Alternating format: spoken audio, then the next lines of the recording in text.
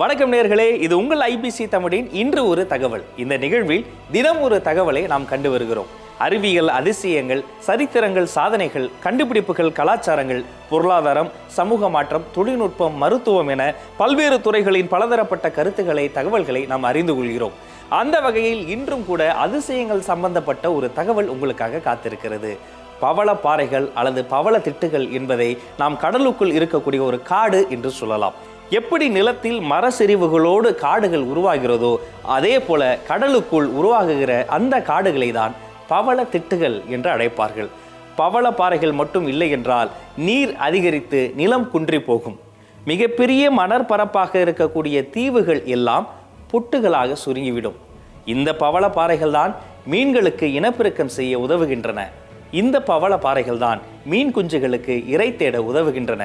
மீன்கள் வேட்டையாடவும் சுதந்திரமாக வாழவும் பவள பாறைகள் அத்தியாவசியமான ஒரு இடமாக இருக்கின்றது.